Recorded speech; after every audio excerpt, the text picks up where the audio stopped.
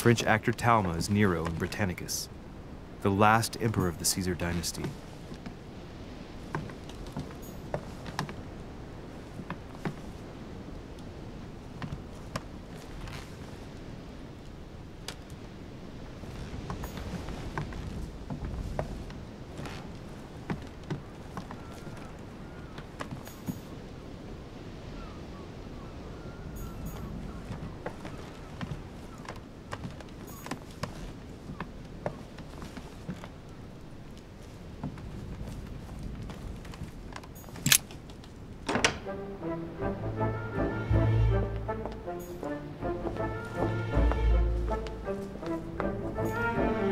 Jacques Perru.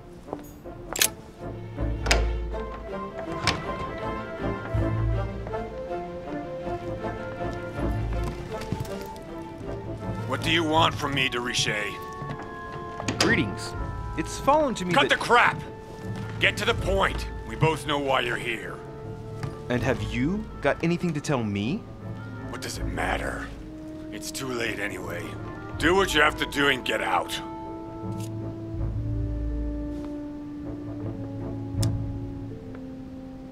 It's never too late, sir. If you have something to say, now is the time. You don't understand. Everything's already written. It's over. Why is he behaving like the perfect culprit? What is it that's already written? I'm not sure I follow you. No, you don't.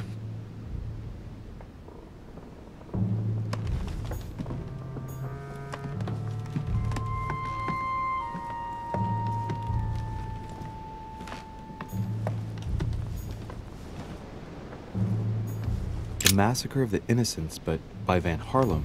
I think that Mortimer likes to play mind games with his guests.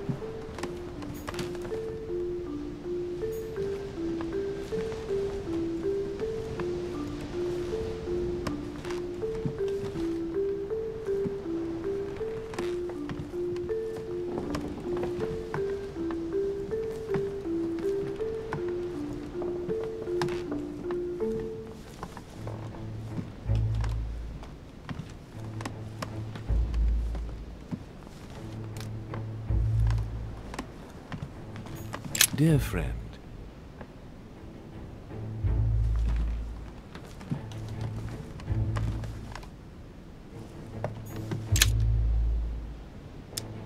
Amber crystals.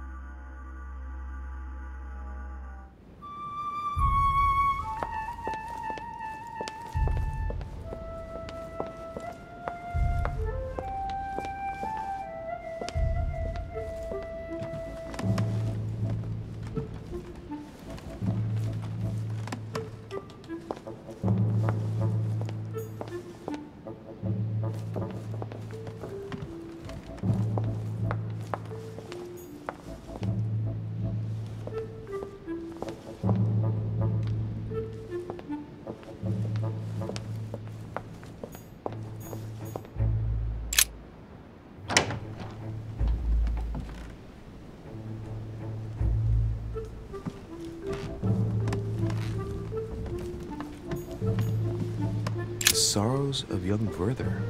There's a handwritten text signed by von Werner on this first page. Dear Elizabeth, I know that this book is but a small token compared to the delightful moments you gave me, but I hope that this will nonetheless keep the memory alive. Your ever-obedient servant. So, Werner had a relationship with Elizabeth, but that's hardly surprising given his fondness for the occult.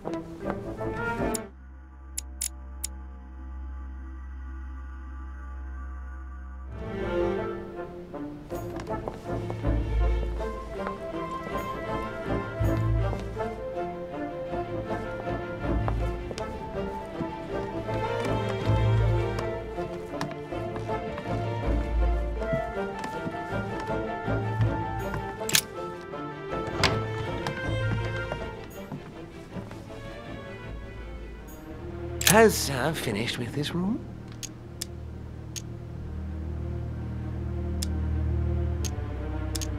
Do you know who could have made such a mess of this room?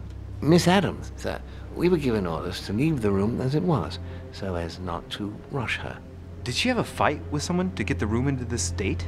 Not that I know of, sir. Miss Adams would sometimes throw a tantrum, during which she would destroy anything that came to hand. Lord Mortimer told us not to enter the room. Thanks for that information. You are welcome, sir. Has Sir finished with this room? I know enough now. Thank you. Very well, sir. Sir may return whenever need be. I shall guard the door.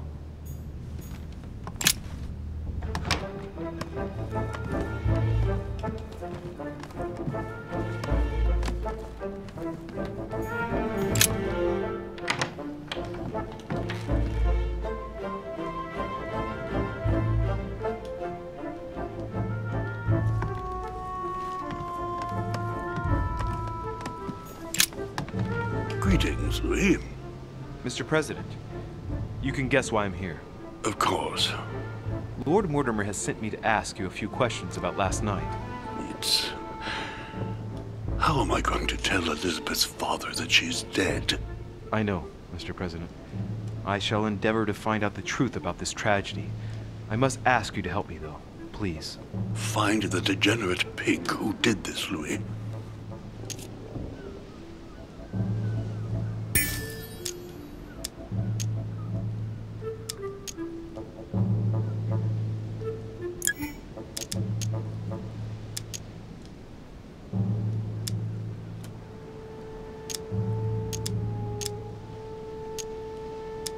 Were you aware that Elizabeth took laudanum? Yes, she came to ask me for some. She had finished her reserve, I believe.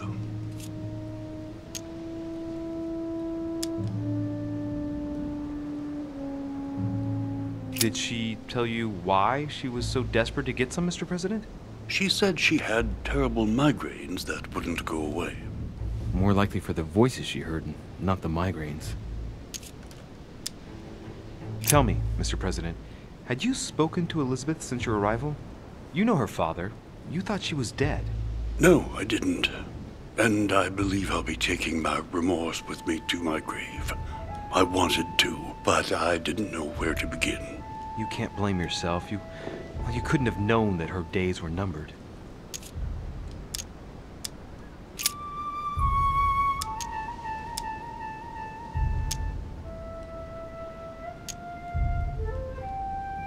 Do you know if she had any enemies, Mr. President? Not that I know of. I heard about her altercation with Mr. Perry, but that case was closed, if I'm not mistaken. But if in doubt, I wouldn't leave any door unopened. And I'd go and question your fellow countrymen. Don't worry. Countryman or not, I'm not letting anybody slip through the cracks. Mr. President, we found a footprint at the scene of the crime. Not a dress shoe, I hope. That's all I wear. No, rest assured. It looks like the print of a big ankle boot. A large size, I'd say. Perfect. That should help you, Louis. It's a clue.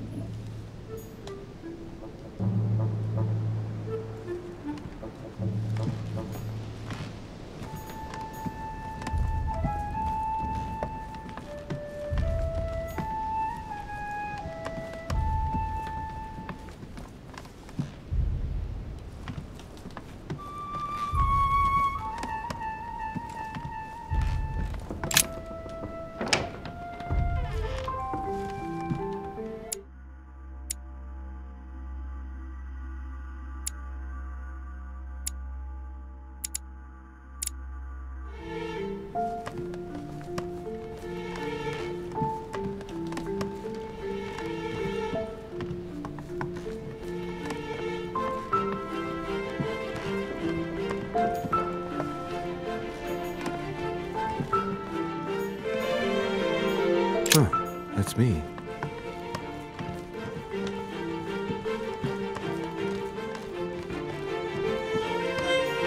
Duke Manuel Godoy.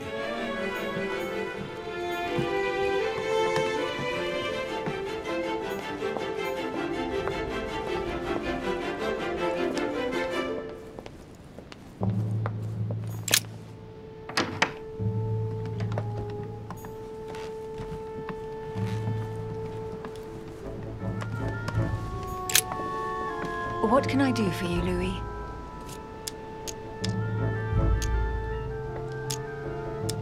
I won't keep you, Emily. Thank you for answering my questions. See you, Louis.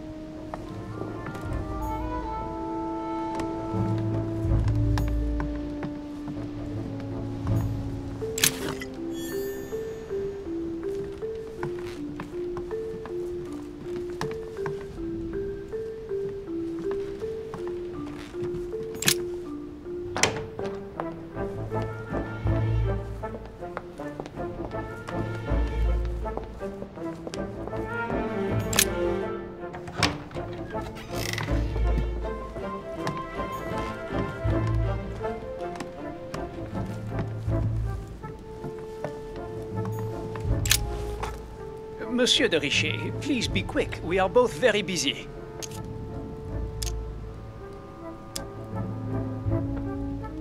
As any good soldier would, I imagine you own a firearm. May I see it? Oh, well, if you really want to, here is my pistol. Don't worry, it is not loaded. Do you have several of these? In Corsica, oui, but not on me when I am traveling. Only a bandit would carry such an arsenal. Thank you. Did you hear about young Elizabeth? Indeed, it is deeply regrettable. Lord Mortimer asked me to... I know. You no doubt want to know my alibi. I spent the night downstairs playing cards.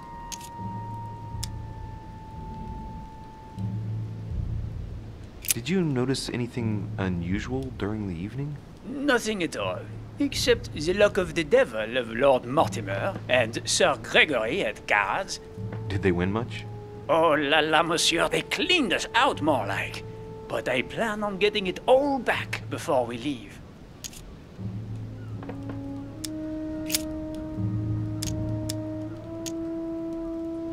Someone saw you not far from the victim's room. Can you tell me what you were doing exactly, please? I can tell you that someone is an idiot. I wanted to warn her to be careful. You see, on the night of my arrival, I saw someone leaving her room in haste, and I wanted to speak to her, to warn her. Unfortunately, the young lady slipped through my fingers each time. Now I know why. She had every reason to be worried. What an idiot I was not to insist. I could have helped her.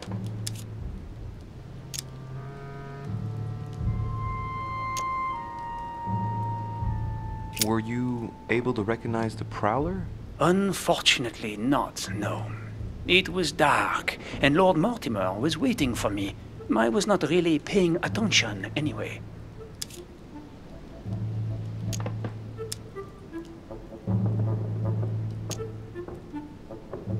Excuse me for insisting, but if you saw him or her, I'm sure you would have more information than that. It's just that you don't think it can be of help to me. What do you mean? I don't know. Was it a woman, for instance? Bearing in mind that all the women here wear whalebone dresses, which is rather noticeable. A man, I should say. I don't recall seeing the silhouette of a dress. You see, you saw many things, in fact. Hang on. Laissez-moi réfléchir. Let me think a minute. A wig? His height? The sound of his footsteps, maybe. Ah, his height. Oui, somewhat imposing. A tall man, and straight. As for the rest, I don't know, Monsieur de Richet. Not to worry. That's already quite a lot. Thank you for everything. I've been studying him for a while now, and I don't think he was lying. Yet, I'm surprised how easy it was for me to read him. It must surely be his military side. I wish they all could be like that. My investigation would be finished already. Well, have we finished, monsieur? Exactly. Thanks again for all your answers. Good day.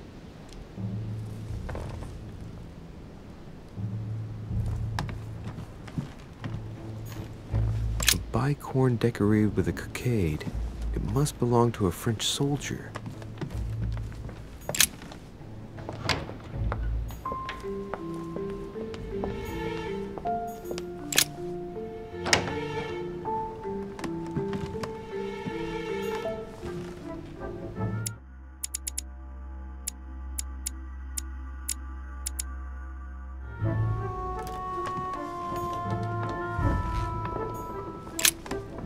All right. Have you finished? Not quite. I'd like you to answer a few questions.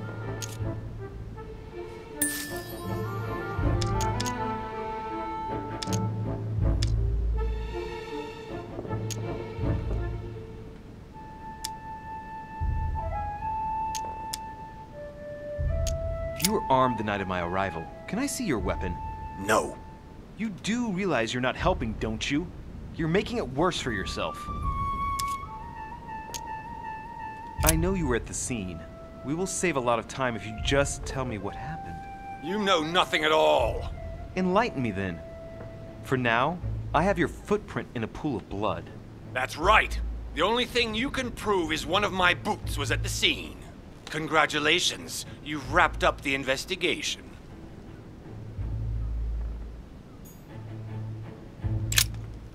All right. Have you finished? Not quite. I'd like you to answer a few questions.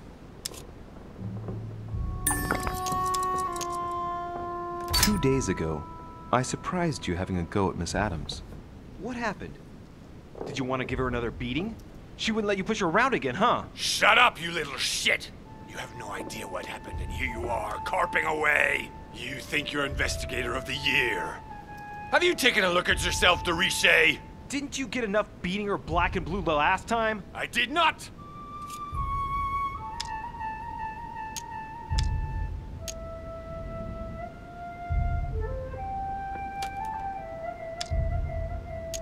Go on. Keep going. Finish what you came to do, then get out of my room.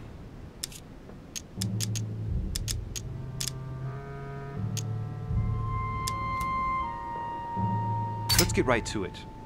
Are you Elizabeth Adams' murderer? That is for you to prove, if I'm not mistaken, boy. You weren't expecting me to do all the legwork for you, were you? Lazy man.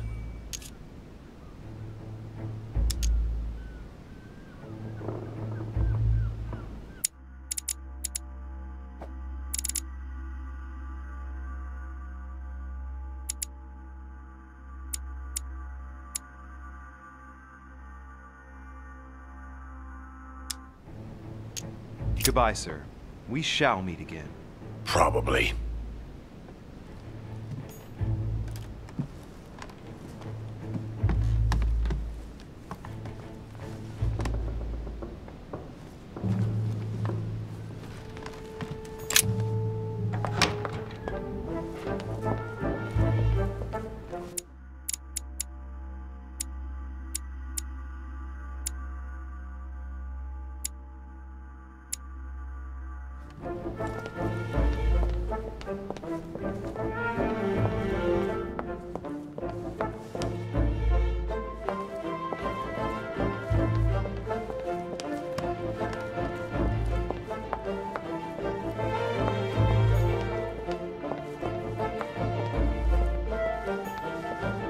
Schauspieler Johann van Wolne.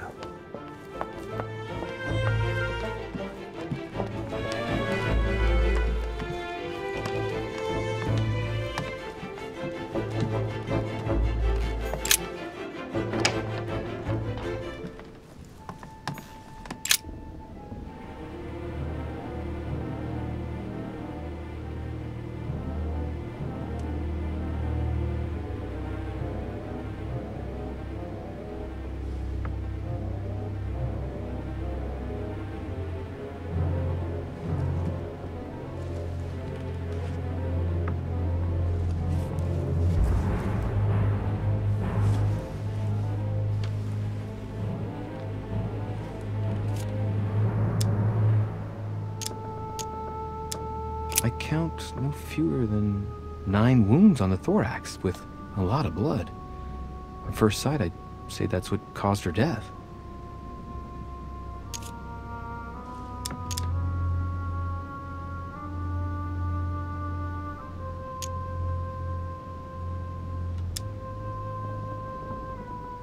The wounds are clean and look like they've been inflicted by a sharp object. Some of the lacerations have damaged vital organs. The heart, the right lung, which is perforated. Most of them weren't given with much force. She might even have survived. But the stab in the heart, though not all that deep, sealed her fate.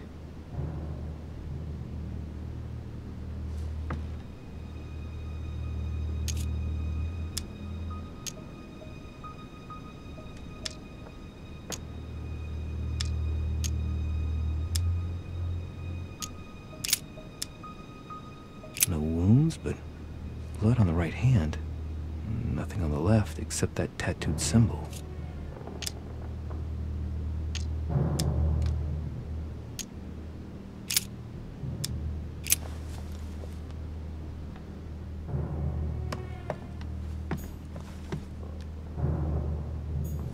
Has Sir finished with this room? I know enough now. Thank you.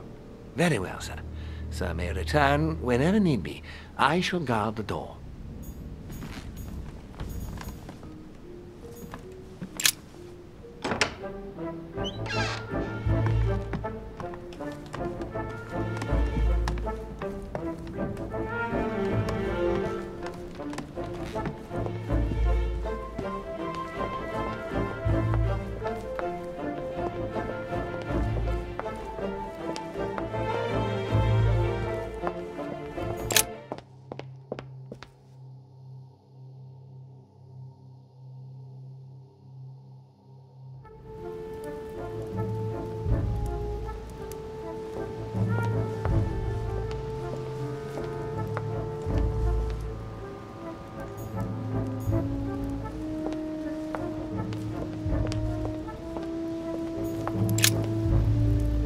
What a tragedy, my son. How could such a thing have happened? That's exactly what I'm trying to find out. Did you notice anything out of the ordinary last night? I saw the young French soldier, Bonaparte, I believe, hanging around near Miss Adams' room. But I would not want to get an innocent man into trouble. It's probably nothing.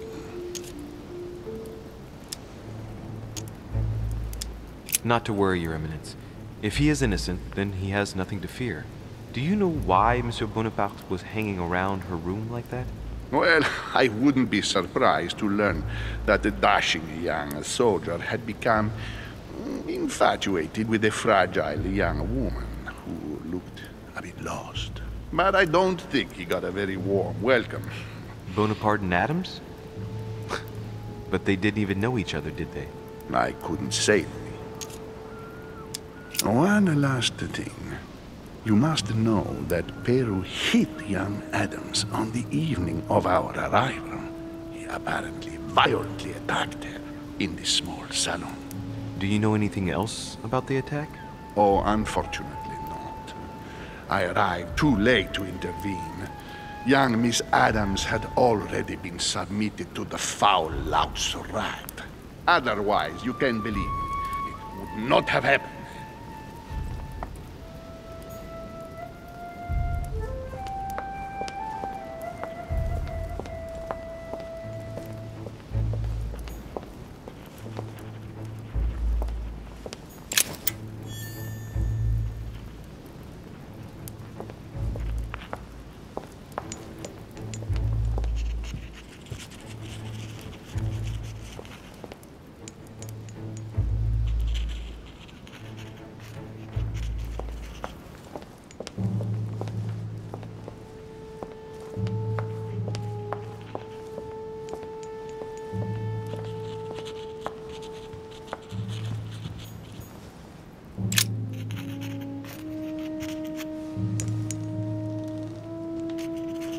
I've come to speak about the findings of the investigation, my lord.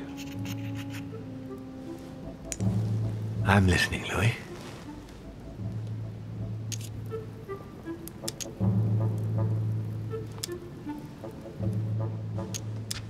I'm sorry, my lord, but I don't have any evidence conclusive enough to allow me to name the culprit with certitude. Really? I see. Well, that's your decision, Louis, and I accept it.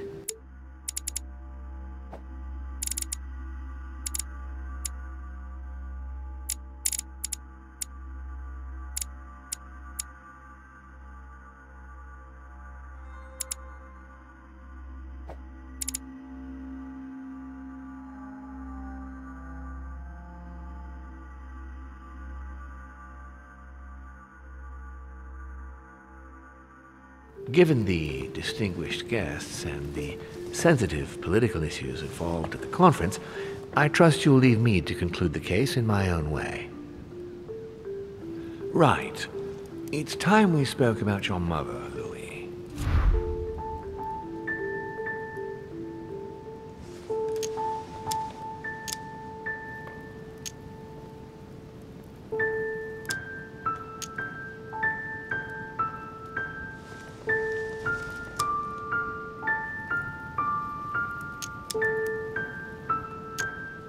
She seems to be making every effort to steer clear of your guests. What do you mean? For the past few weeks, my mother's been playing cat and mouse, if you will. I don't know why, but it wouldn't surprise me to learn that she's trying to avoid someone. The question is, who? And in your opinion, would she be the cat or the mouse?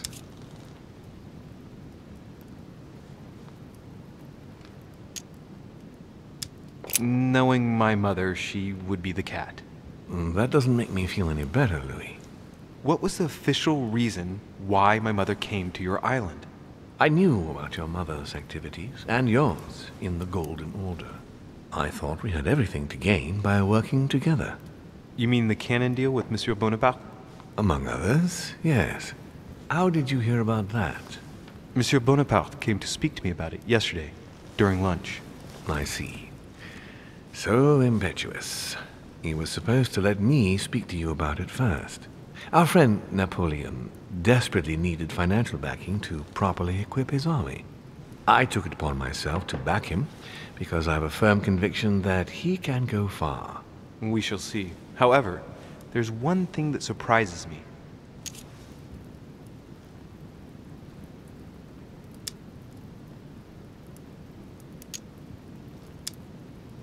Isn't Bonaparte a bit young to deserve so much attention? Well, you come straight to the point. I like that. Indeed, if you knew just how much you remind me of him. Trust me, I'll wager that Monsieur Napoleon will soon prove himself. I'm working on it, at least. Once this deal was closed, I had big plans for Sarah. Such as what? You see, I've invited several influential figures on my island to present them with a project at the conference. It will be presented later today. I thought that the Golden Order had a role to play. And I still think so. I was hoping Sarah would be able to join us. I see. Indeed, if by chance your mother decided not to return to us before the conference, would you do me the great honor of attending? If only to follow the deliberations while waiting for her to duly take her seat. Why not? We shall see. Ah, thank you so much. In this way, you'll be able to keep your mother informed of what is said. There's something else I'd like to briefly go over. Earlier, you asked me the official reason for your mother's presence here. Is there an off-the-record reason why your mother came here?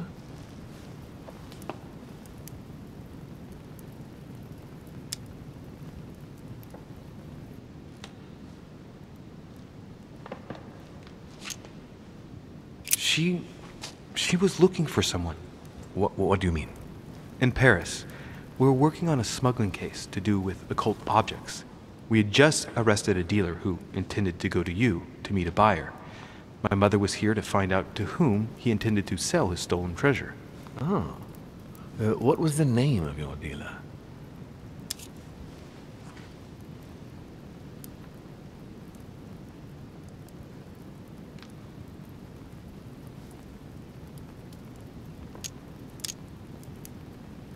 The dealer was called Von Burchard. As for the buyer, he was unknown to us. No, I don't know anything about that. There's something I still don't get. In your opinion, why would your mother remain in hiding over several weeks?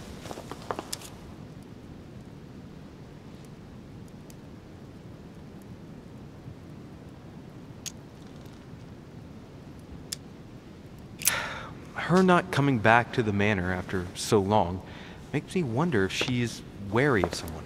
Well, certainly. But whom? The only ones who were present during her stay were Sir Gregory, Duchess Hillsborough, Mr. von Wollner, and myself.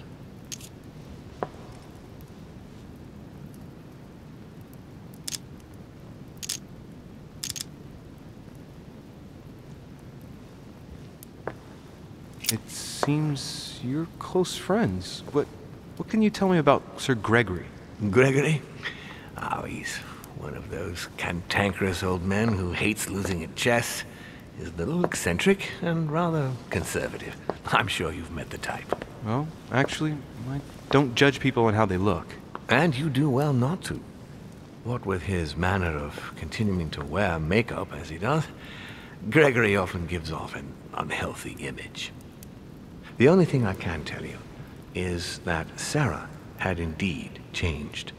At the beginning of her stay here, we enjoyed spending time together, solving the world's problems.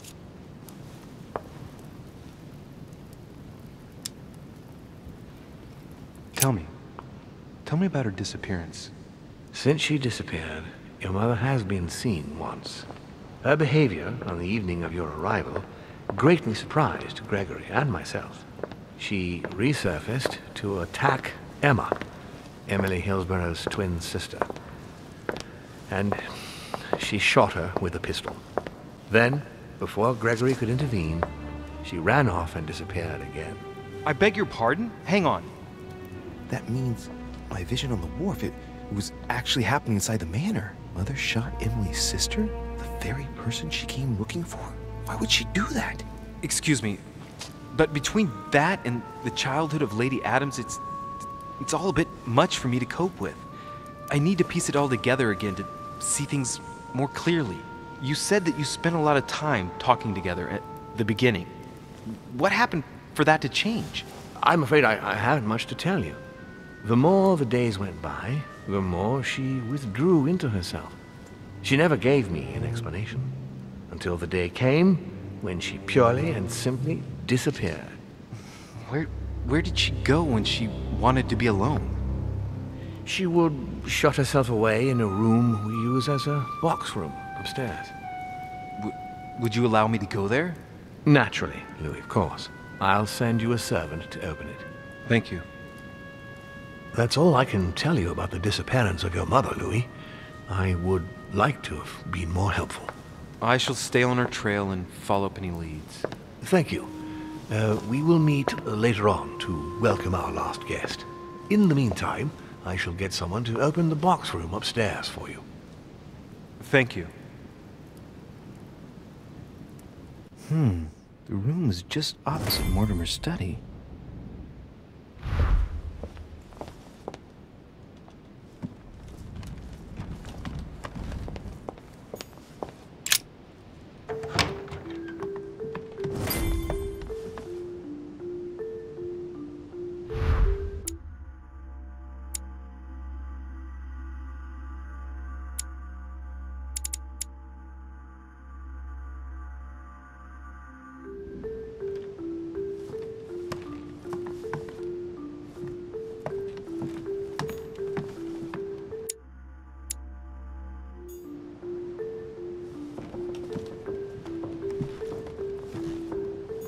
Carmelite water.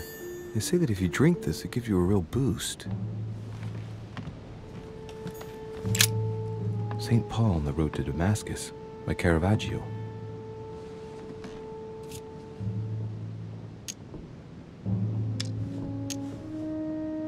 Caravaggio attained a magnificent command of black and the play of colors, too.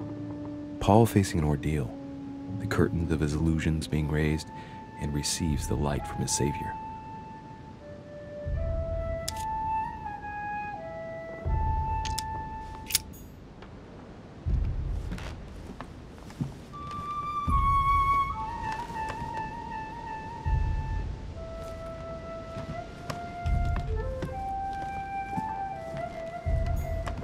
What is this disc?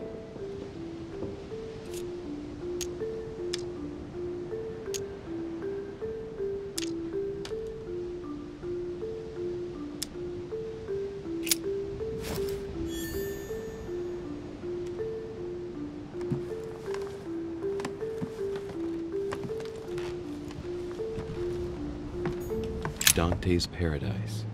Raise your head and be reassured, for what comes up here from the mortal world must ripen in our rays.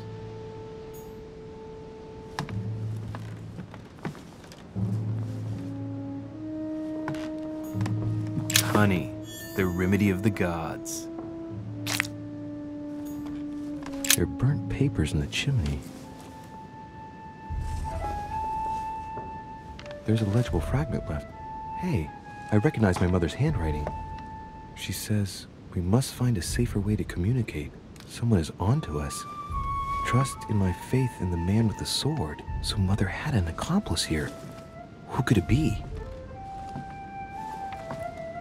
Who could she be suspicious of? I must find the next part. Faith, sword. I recognize her love of riddles there.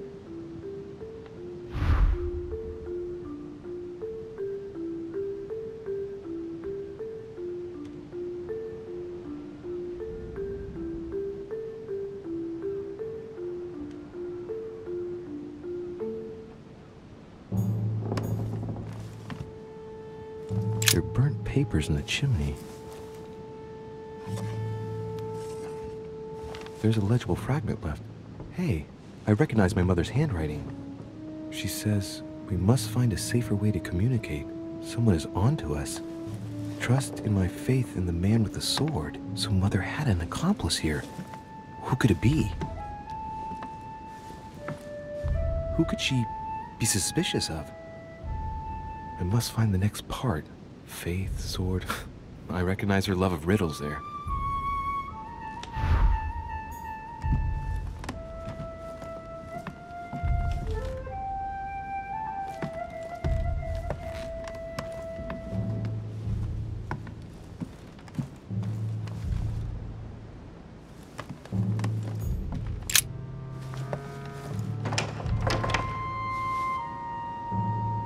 The door appears to be locked on the other side.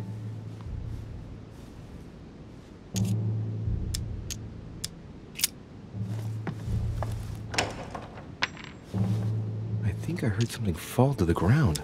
A metallic sound, like a key falling to the floor.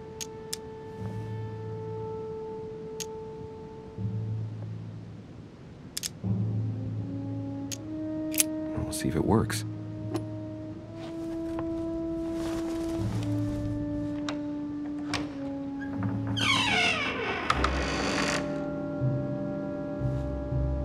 It's open.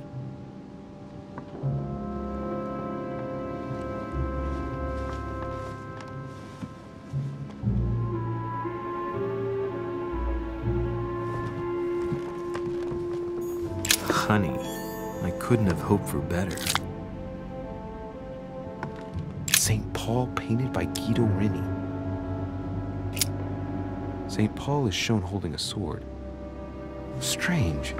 There's hardly any dust, as if the painting's been cleaned recently. There's a small inscription engraved on the frame. Let's take a closer look. This is how Paul spoke to his pilgrims from Rome. Just above that, someone's written down the figure 11 on the painting and underlined it twice. I don't know, what does that mean?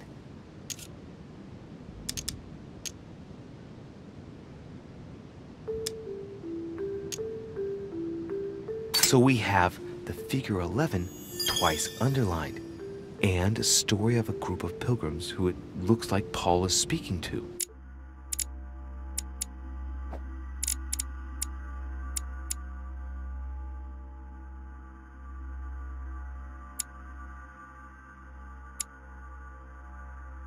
Maybe it's a code. There must be a connection. A text on Paul must be somewhere, and it must be associated with the figure 11. But what's the story with these pilgrims? I mean, a connection with the figure, maybe?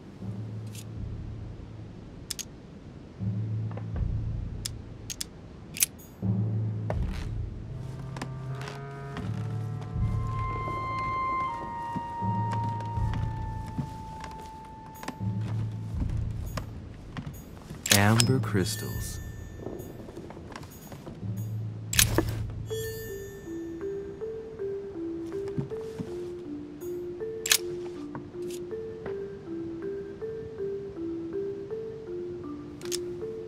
Painting of Saint Mark from the collection of the Apostles by Guido Reni.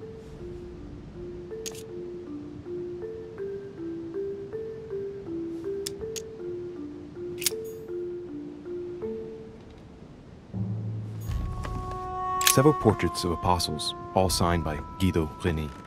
It looks like someone touched this commode recently. There are fingerprints on the sheets and in the dust.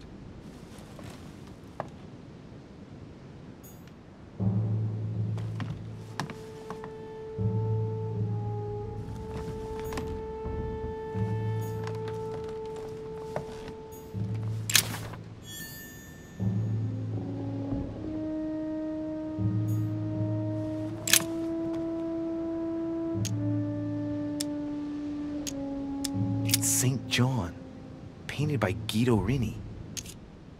St. John is known as the youngest of Christ's apostles. Well, we often give credit to St. John for having written about the apocalypse in the last book of the Bible.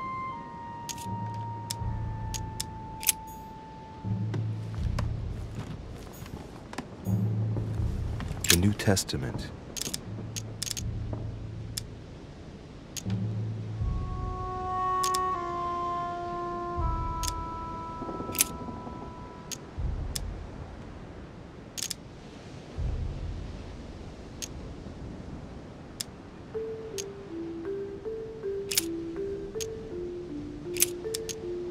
Volume dates from the first edition by Gutenberg. It's the first book that was ever printed. The pages are covered in annotations in Latin, French, and Hebrew. Someone spent years studying this Bible. This book is incredibly precious. I believe this is the book my mother referred to when calling upon the Lord. A volume of the Gutenberg Bible.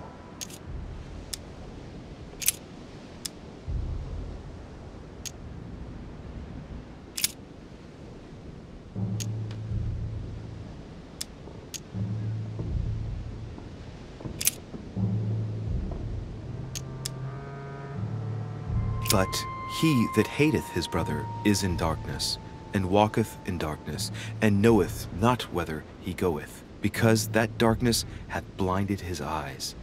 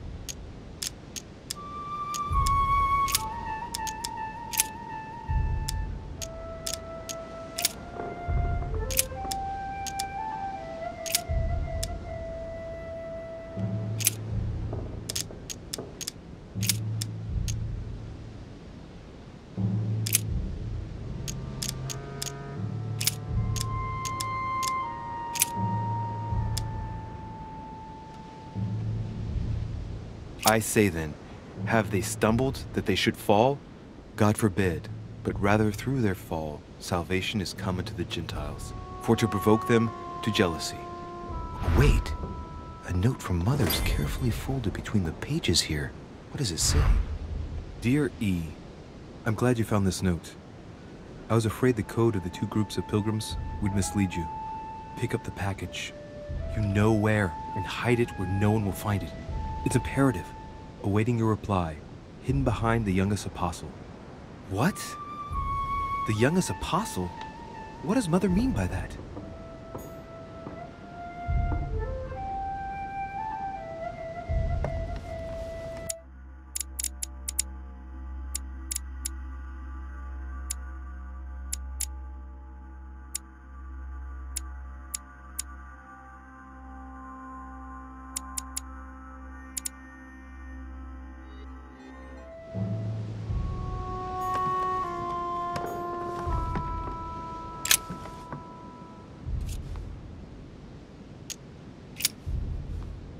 There's something else behind this painting. It says, half of each group will join the first city of Corinth. What the hell does that mean?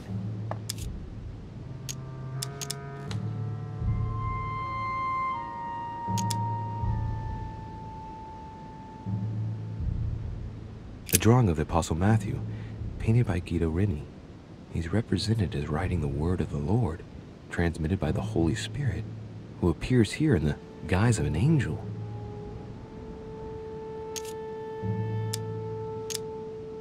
It must be the group of pilgrims mentioned from before. I guess maybe the city of Corinth is a reference to the epistle from Corinthians in the Bible.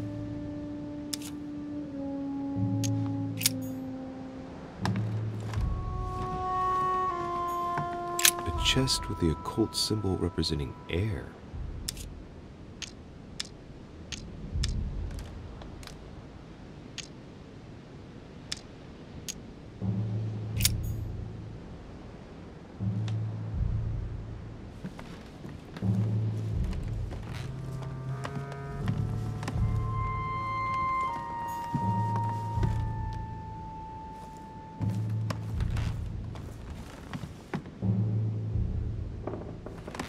Several portraits of apostles, all signed by Guido Reni.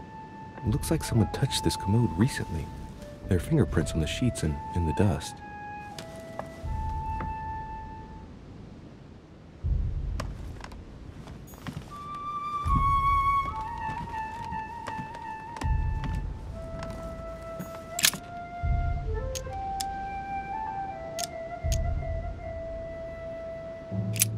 The painting looks like it's been taken down recently. But wasn't my mother said that she would wait for an answer hidden behind the apostle? Ah, of course. There's something written behind the painting. On the second day, the pilgrims will listen to the prophecy of the young apostle. They shall add one companion to their left and 3 to their right to complete their rank. What does it mean?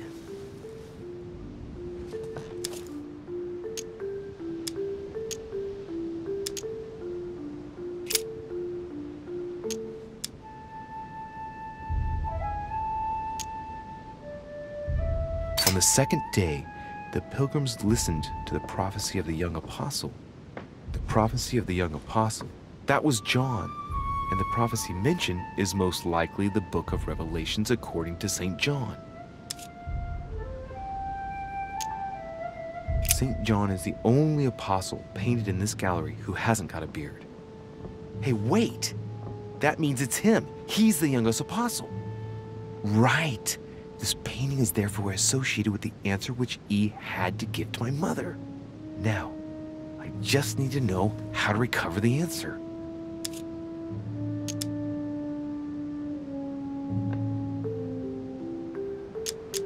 It's St. John, painted by Guido Reni.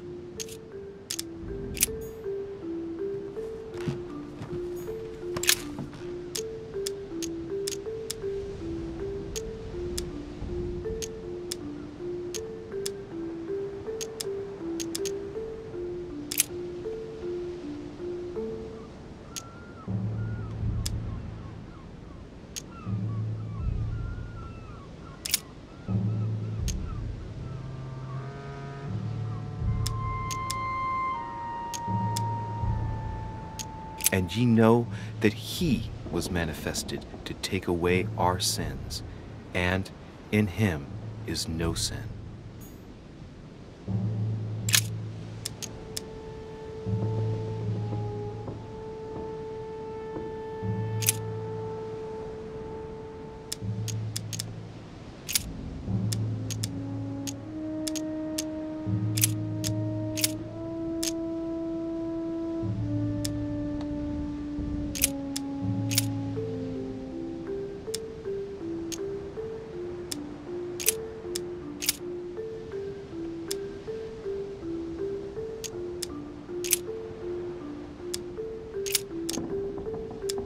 hereby know that we dwell in him, and he in us, because he hath given us of his Spirit.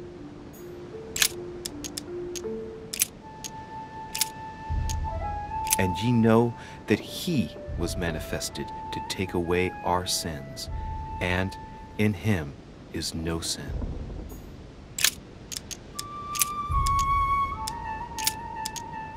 If we say that we have no sin, we deceive ourselves, and the truth is not in us.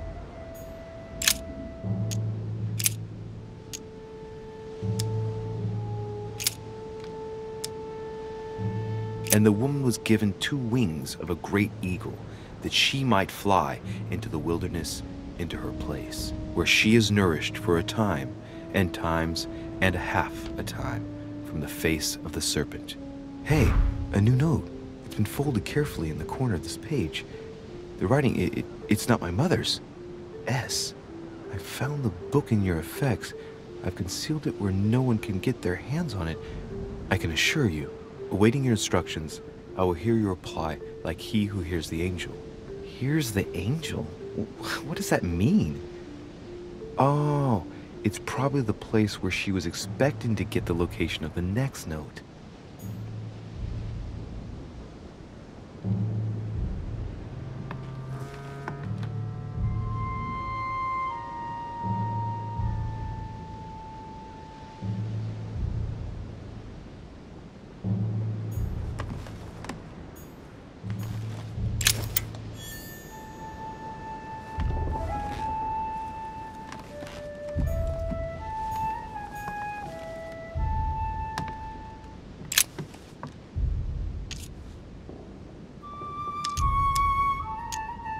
A drawing of the Apostle Matthew, painted by Guido Reni.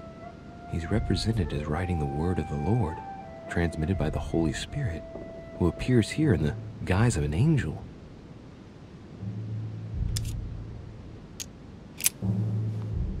There's something else behind this painting. It says, half of each group will join the first city of Corinth. What the hell does that mean?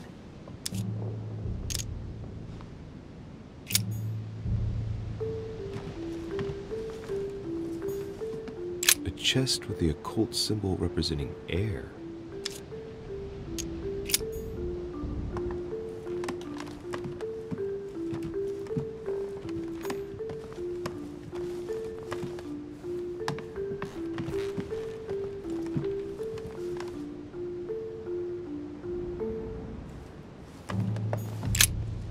St. Paul on the Road to Damascus by Caravaggio.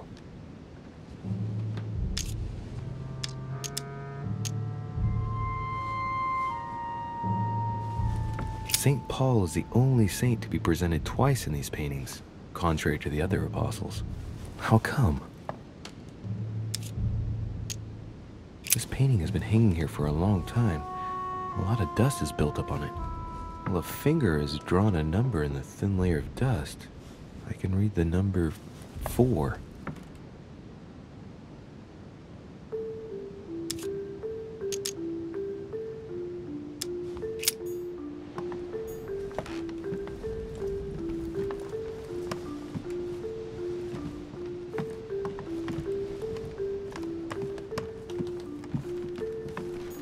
Dante's Paradise.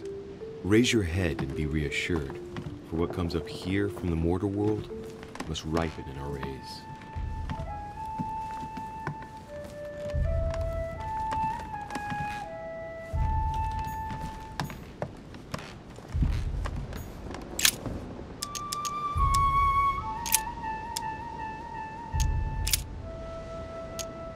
And a voice came out of the throne, saying, Praise our God, all ye his servants, and ye that fear him, both small and great.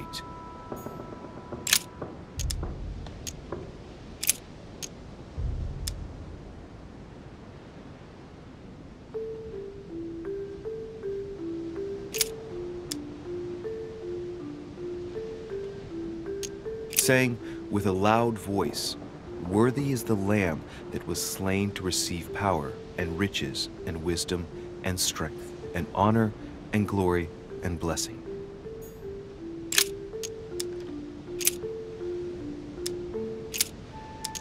And I heard a voice in the midst of the four beasts say, "A measure of wheat for a penny, and 3 measures of barley for a penny. And see thou hurt not the oil and the wine."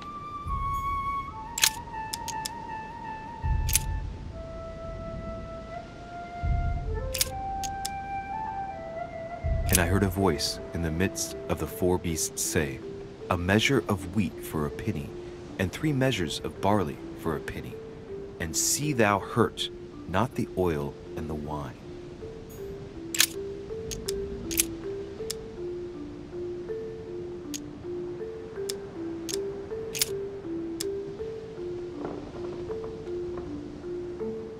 For ye were as sheep going astray, but are now returned unto the shepherd and bishop of your souls.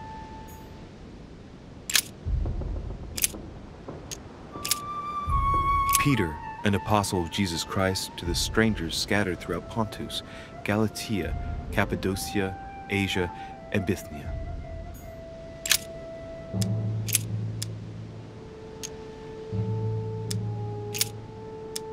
Or what man is there of you, whom, if his son ask bread, will he give him a stone?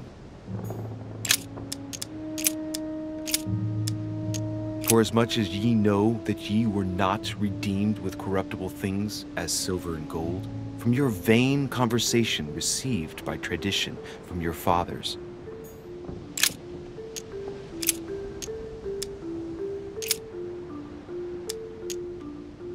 let no man say when he is tempted, "I am tempted by God," for God cannot be tempted with evil, and neither tempteth he any man.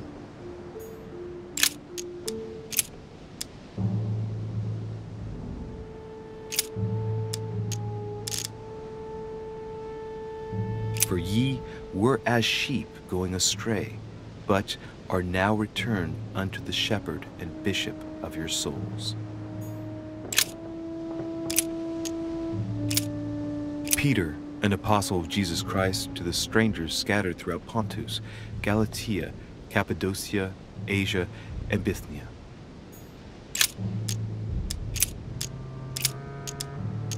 Grudge not one against another, brethren, lest ye be condemned.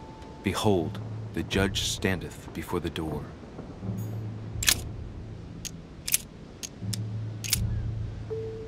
What doth it profit, my brethren, though a man say he hath faith, and have not works? Can faith save him?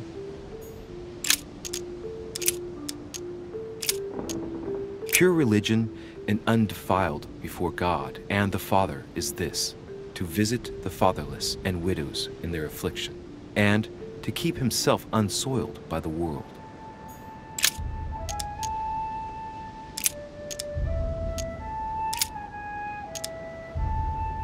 Hereby know that we dwell in him, and he in us, because he hath given us of his Spirit.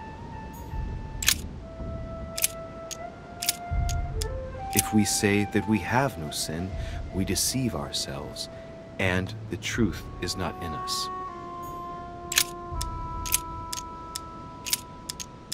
And ye know that he was manifested to take away our sins, and in him is no sin.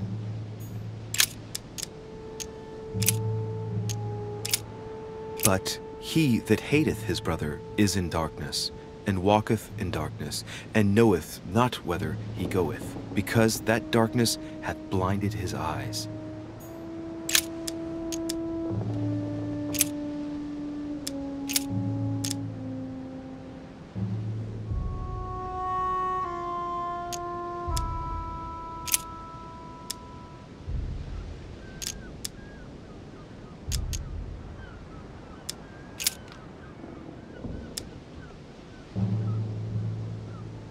For I through the law am dead to the law, that I might live unto God. This only would I learn of you. Receive ye the Spirit by the works of the law, or by the hearing of faith?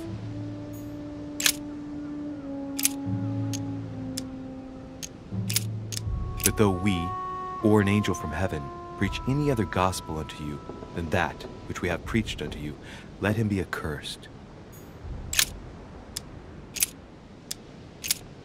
But when it pleased God, who separated me from my mother's womb and called me by his grace,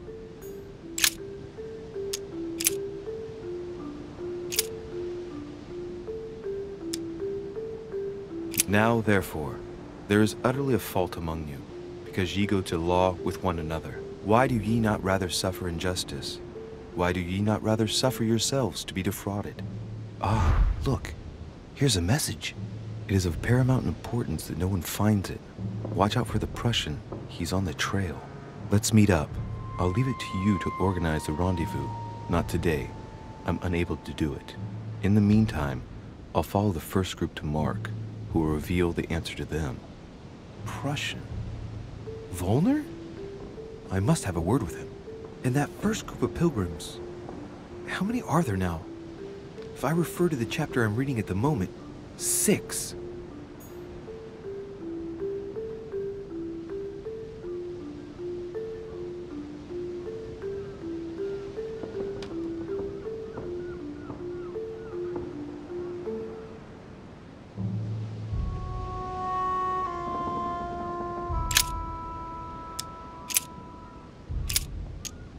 For the Jews require a sign, and the Greeks seek after wisdom.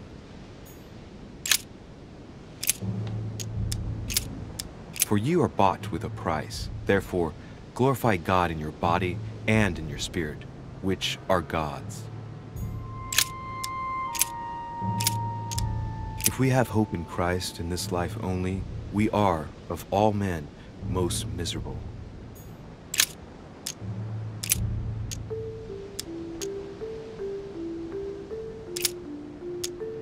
For we know that the law is spiritual, but I am carnal, sold under sin. There is none that understandeth, there is none that seeketh after God. Wherefore, as by one man sin entered into the world, and death by sin, and so death passed upon all men, for all have sinned. Dear E, I'm glad you found this note. I was afraid the code of the 2 groups of pilgrims would mislead you. Pick up the package. You know where, and hide it where no one will find it. It's imperative, awaiting your reply, hidden behind the youngest apostle. What? The youngest apostle? What does Mother mean by that?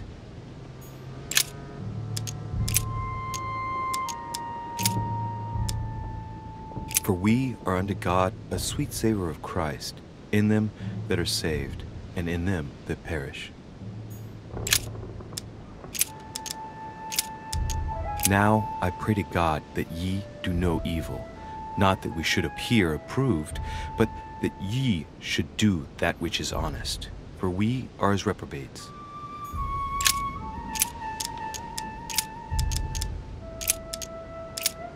How shall not the ministration of the Spirit not be more glorious? Because we look not at the things that are seen, but at the things which are not seen. For the things which are seen are temporal, but the things which are not seen are eternal.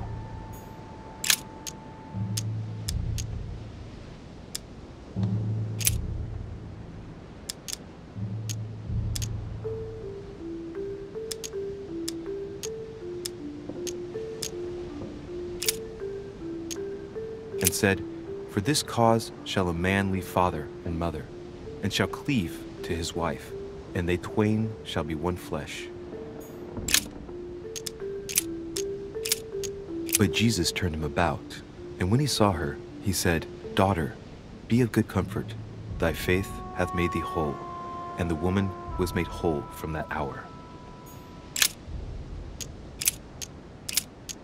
Take heed that ye practice your justice before men, to be seen differently by them. Otherwise, ye shall have no reward of your Father which is in heaven. And great multitudes were gathered together unto him, so that he went into a ship and sat, and the whole multitude stood on the shore.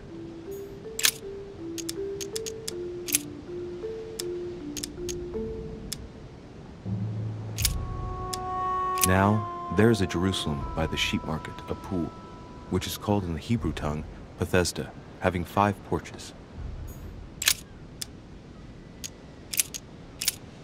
And he, bearing his cross, went forth into a place called the place of a skull, which is called in Hebrew Golgotha. He that believeth on him is not condemned, but he that believeth not is condemned already, because he hath not believed in the name of the only begotten Son of God. I and my Father are one.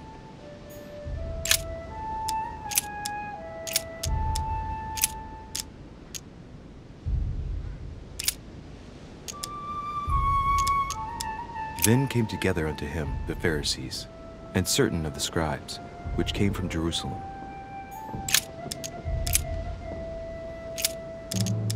And as they did eat, Jesus took bread, and blessed it, and broke it, and gave it to them, and said, Take, eat, this is my body.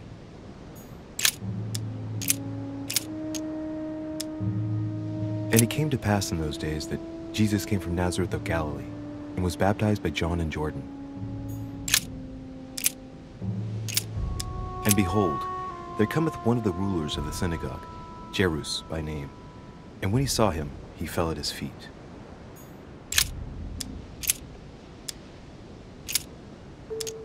And this taxing was first made when Cyrenius was governor of Syria.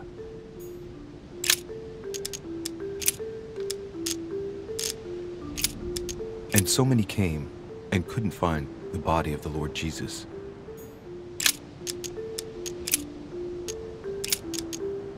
And it came to pass the day after that he went into a city called Nain, and many of his disciples went with him, and much people. And so it was that, while they were there, the days were accomplished that she should be delivered.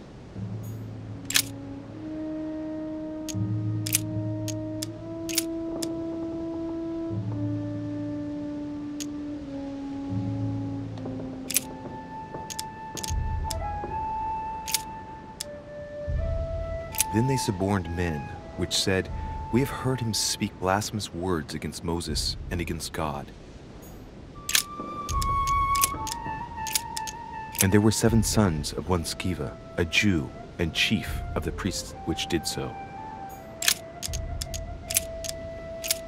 And suddenly there came a sound from heaven like a rushing mighty wind, and it filled all the house where they were sitting.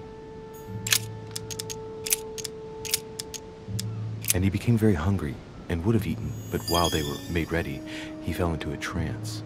Hey, there's a note here. A message from Mother and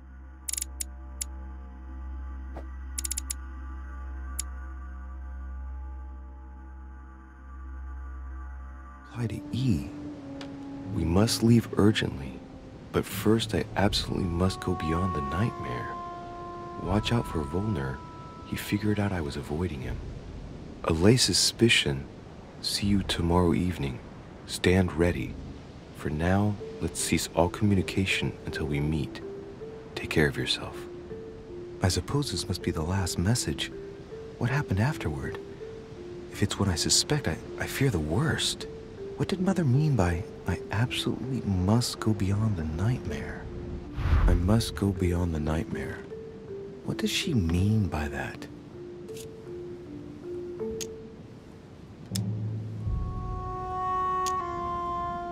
Guessing it's a metaphor.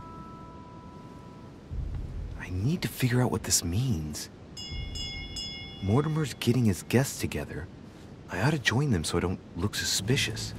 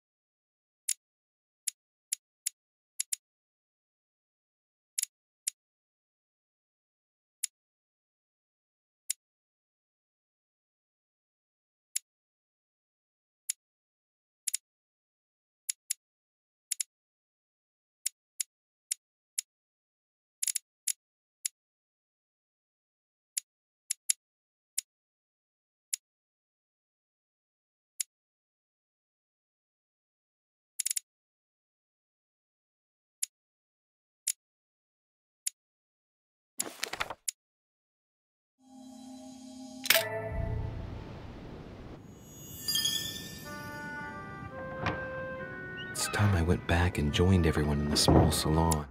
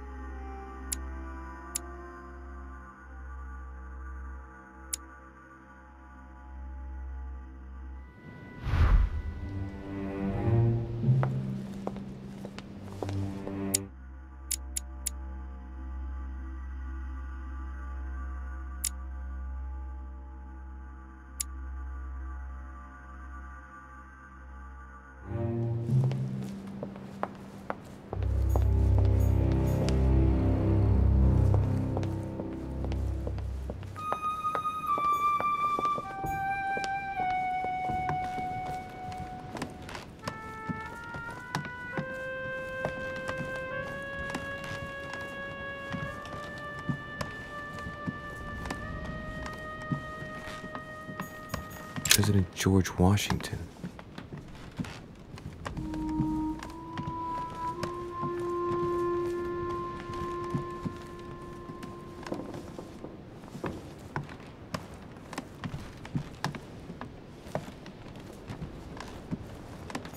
Monseigneur, His Eminence Cardinal Piaggi.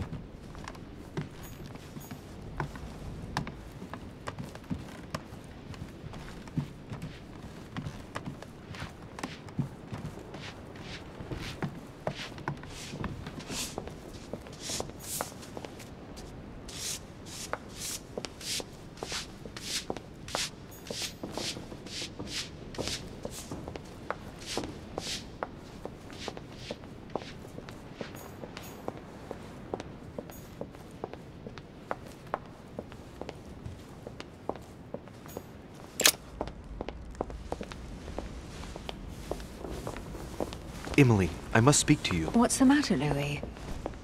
About last night, I'm guessing. Sadly, no.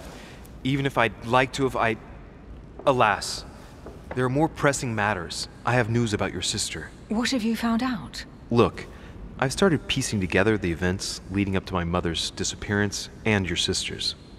Did my mother know about your secret?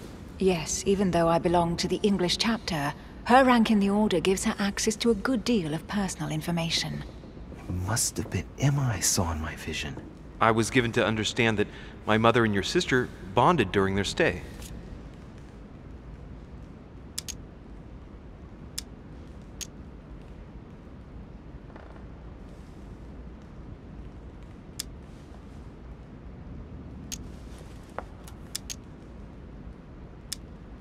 I've got a question that might seem a little bit strange. I'm listening. If I said go beyond the nightmare, would that ring any bells? No, means nothing to me. Do you mean literally or figuratively speaking?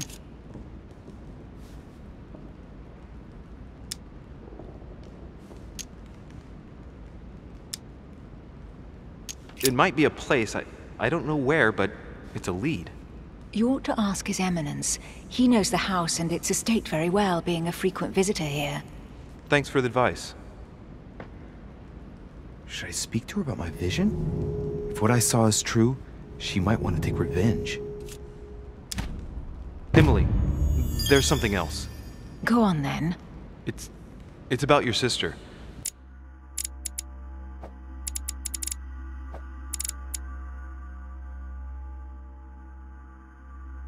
I don't know what happened exactly, but it's possible that my mother had a go at her. I know, Louis. I found out that same evening.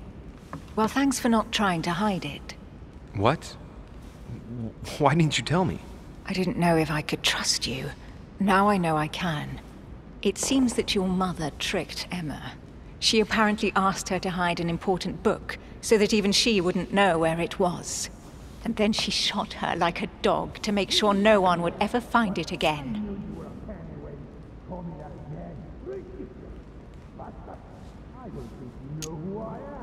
How did you find out? Sir Gregory told me on my arrival. I'm sincerely sorry, Emily. Thank you, Louis. You're very kind. It means a lot to me. But you do realize your mother will have to accept the consequences of her acts. There must be an explanation, Emily. That's what we shall see. We'll speak about it later, somewhere safe. Come, Louis. They're waiting for us.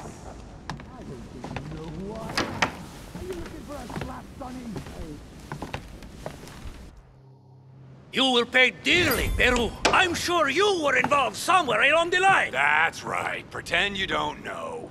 One piece of advice. Don't travel through France on your way back, or it'll cost you dearly. Calm now, my friends. Let's calm down. Everyone seems to be a little unnecessarily heated. Don't forget where you are, please. What's going on here exactly? Sir Gregory called us together to introduce the last guest. But hardly had we arrived when he set upon Monsieur Peru.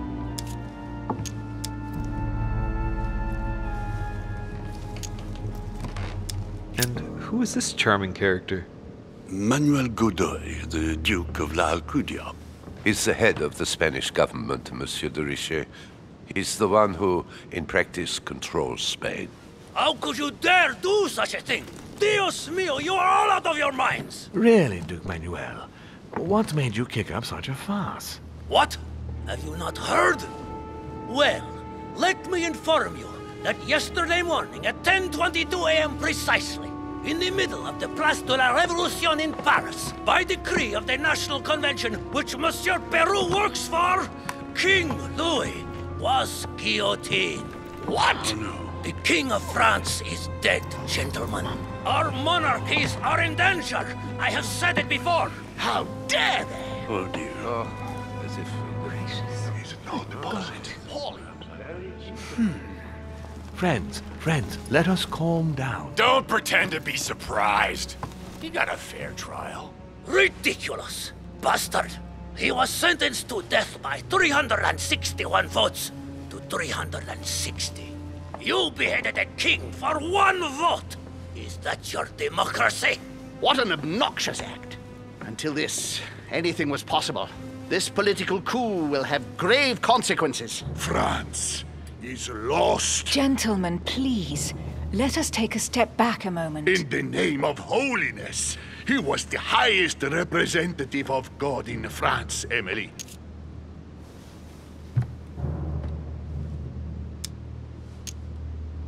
Gentlemen, Duchess, we're all among people of reputable company here. We should be able to manage the conflicts of our nations in a respectful and orderly manner. I fully agree with you, sir. But That's enough, sir. with whom do I have the pleasure of speaking? Louis Maras de Richet. Are you related to Sarah de Richet? Sarah is his mother, Duke. Gentlemen, this news affects us all, but I must ask you to remain calm. It's not the first time history has taken us by surprise. Let's ensure that our respective countries are allowed to respond appropriately to this news. Oh, rest assured. The response will not fall short, my friend. Good for you. Well, Your Grace, here I was preparing to introduce you as is proper, and you've beaten me to it. I'm delighted that we are all together at last. Our meeting will therefore be able to kick off shortly. I have just a few more little preparations to take care of before you all find out the reason for your presence here. In the meantime, I shall leave you to get to know one another. When you hear the bell, please proceed to the conclave room on my left, behind that door. I'll see you later.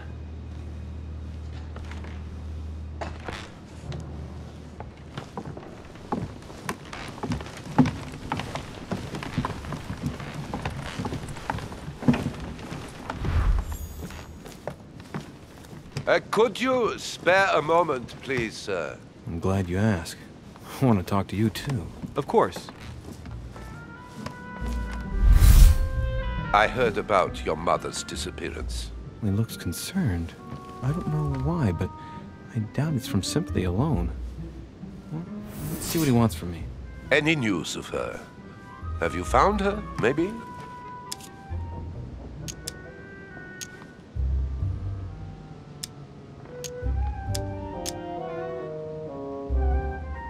Hear you speak, it sounds like you and my mother were close. Let's say I hold your mother in high esteem, yes. We were even planning to work together. That's what he was getting at. Did she tell you about our arrangement?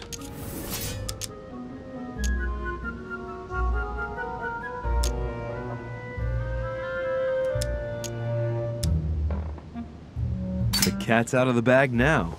More or less, but please do refresh my memory. Yes, of course. Nothing of great importance in itself. During one of our discussions, she spoke of an old book which might have been of interest to me, and she had agreed to let me have it. A book about what? Ancient occultism. As you are aware, I am a doctor of theology.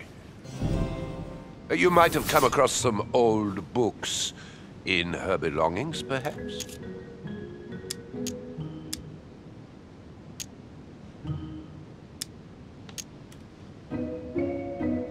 The least one can say is that he doesn't beat around the bush. Sarah never travels without a few books. What does the one you're looking for look like exactly? It resembles a grimoire. It's divided into 7 parts, each one individually locked. It was made in such a way that if someone tried to tamper with it, the sheets would be permanently tarnished. It's a unique copy. There's only one. The mere mention of it makes his face light up. Well, I'll take a closer look, but I can't promise you anything. You seem very upset. Is it so important to you, this book? Well, it's the search of a lifetime. What can I say? Every time I move closer to it, it seems to slip away at the last minute. I was very surprised to learn that your mother had it in her possession.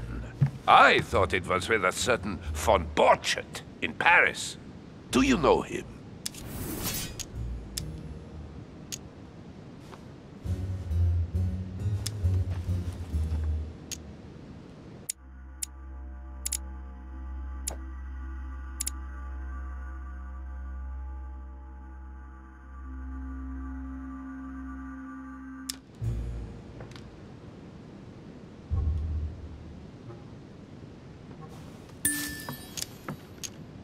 Indeed. One of your close friends? No, not really, but we were close once. Precisely over the case that concerns us now, because he claimed to have the book I'm looking for. Another dishonest person. What can you say? Can't trust anyone these days, huh? No, you can't. I hope I've been able to satisfy your curiosity, Mr. von Wollner, and that you succeed in finding what you're looking for. Oh, and so do I. And now, what if you told me who you really are working for, instead of keeping up this pretense? I beg your pardon? We both know what you're looking for, von Wollner. You're the one who von Borchardt was planning to sell it to. For centuries, all those who have come into contact with the Al-Azif have bitterly regretted it, Monsieur de Richet.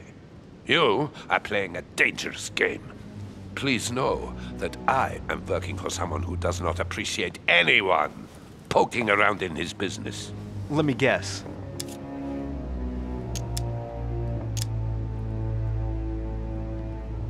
Your dear king, I should think. What? You mean Frederick William? Oh, my poor fellow. You are miles away. That stupid, pretentious puppet wields no real power. But seeing as you do not wish to be serious, so be it. Good luck to you.